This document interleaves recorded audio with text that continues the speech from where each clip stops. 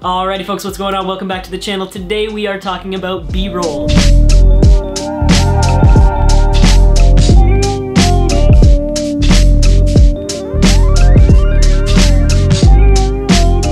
the first thing we need to know about B-roll is, what is it? B-roll is essentially supplemental footage that kind of supports your initial storyline. So your A-roll, or this part of the video, is essentially the tell part of your show and tell. The B-roll is the show part of your show and tell. So now that we know what B-roll is, we need to know why to use it. It really adds to the story and it helps to keep your viewer engaged. Now that's probably the most important purpose to have B-roll, is to keep that viewer interested and following along with the story that you're trying to tell. It helps you to establish the location, the mood, the characters. It really helps to show your viewer what you're talking about. So we know what B-roll is, we know why we use it, but now we need to know how to do it. Everyone has their own workflow, everyone has their own way of doing stuff, and no one is right or wrong. So these are the tips that I would give to you. You can take them, you can modify them, you can use them, you can completely ignore them, whatever you want. But this is how I shoot my B-roll. We're gonna start with the first and probably the most commonly used, slow motion. Everyone who thinks of B-roll automatically thinks 120 FPS, let's go.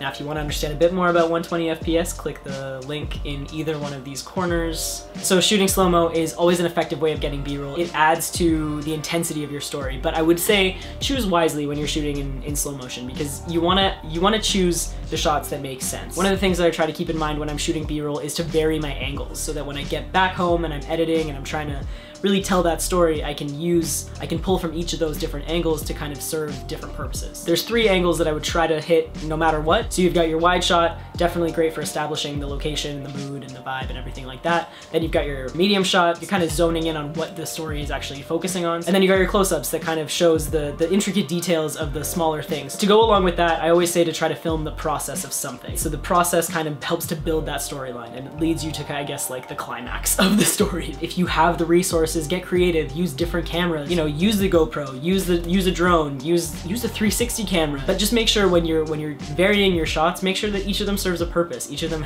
enhances that storyline. Going along with staying creative and stuff, a few things that I've noticed. Now, they're not necessarily angles of view, but just like different types of things that you can try when you're trying to get creative with your B-roll. Attempt to add some motion to your shots. If what I'm trying to show isn't moving, I'll move the camera to keep that shot interesting. Another thing that I could suggest would be also to kind of use the foreground to your advantage, especially if you have a fast lens and you can kind of get some bokeh and show some depth going on. Now, the only other tip that I have for when it comes to shooting B-roll is to try and plan. When it comes to run and gun shooting and like stuff that's more just like for me, like fun little travel videos or whatever it might be, then honestly, I'm gonna be totally honest with you, I don't plan it. I don't necessarily think it's worth it if you're just trying to have fun and kind of create memories. But if you're being paid, or if you're trying to teach someone something, when there's a little bit higher stakes, plan your video. Even if you can't plan days in advance, try to plan as you're shooting. What's my establishing shot gonna be? Where are we? At least you can kind of have an idea, even if it's not completely bullet noted and, you know, properly planned out in your little journal. So that's about it for my tips and tricks for B-roll. I hope that this educated you in some way, shape, or form. If you have your own tips and tricks in B-roll, let me know in the comments below. And if you take these tips and you make something awesome, tag me in it. Let me see what you're making. If you like this kind of stuff, give it a big thumbs up. If you hate this kind of stuff, give it a big thumbs down. And if you want to see more of it, then hit subscribe. Okay, thanks for watching. Bye!